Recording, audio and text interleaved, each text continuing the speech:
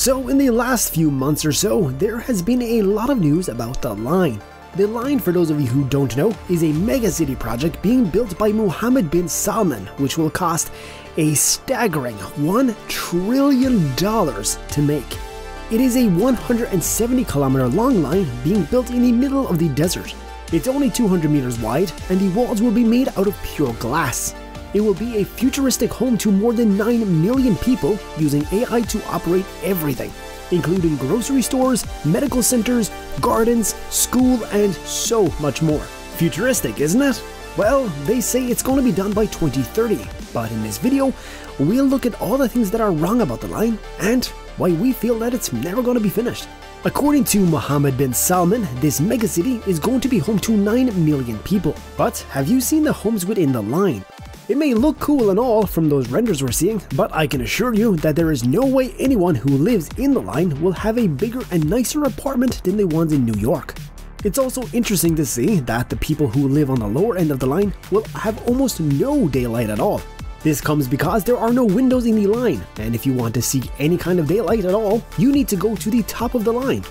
You might think this isn't much of a problem, but you probably forget that the line has a height of 500 meters. This is much higher than the Empire State Building, to put that into context.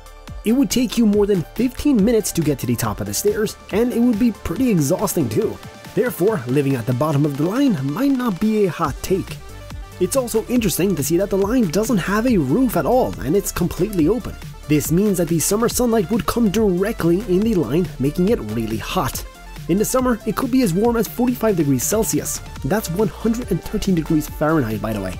This means that the air conditioner needs to be really good, otherwise it could be as warm in there as an oven.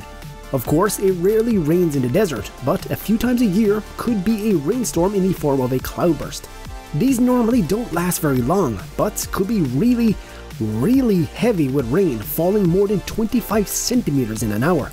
If the roof would be open, this means that the entire line would be completely flooded and the water could fill up to your ankles. I hope they've thought about these things happening and they have a plan for this. The big question is though, who is going to live there? Would you live in a line that's 170 kilometers long in the middle of a desert? It's basically as if you live in an apocalypse shelter, where you only have a small space to yourself.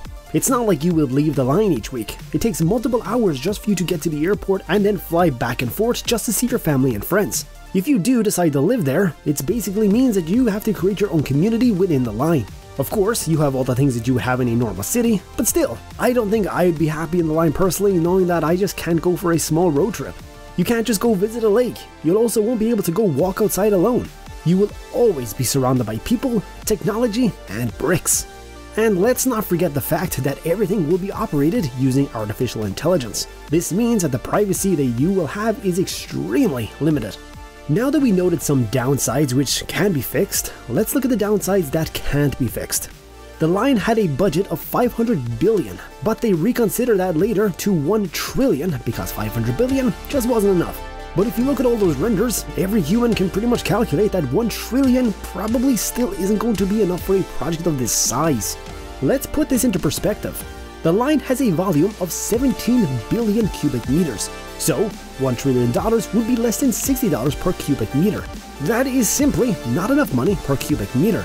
$1 trillion might sound quite low, but the total GDP of the world is $156 trillion. This means that 0.75% of the entire world's GDP goes to one building. That's just insane if you think about it. In my opinion, the line is something from a 2010 sci-fi movie about a zombie apocalypse, and everyone living in the line is just trying to survive and hoping that they can get back to their own city once the apocalypse is over. There is so much wrong with the line, and some people believe that the Saudis are doing all this just so their country gets more media attention. The Saudis know that their oil supply is running out, and they have to figure out different ideas on how to make money. And one of those ideas is tourism. Dubai is mostly known for the amazing buildings and all the rich that they have.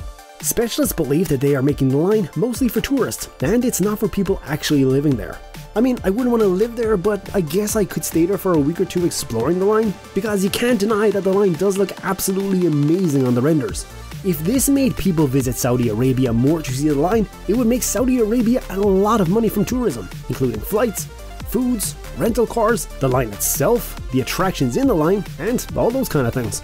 Whether Saudi Arabia intends to use the line as an actual city or more of a tourist attraction is still unclear, but we can all agree about the fact that the project is never going to be built, and that in a few years they will be announcing a different project and that the line will end up in the garbage bin.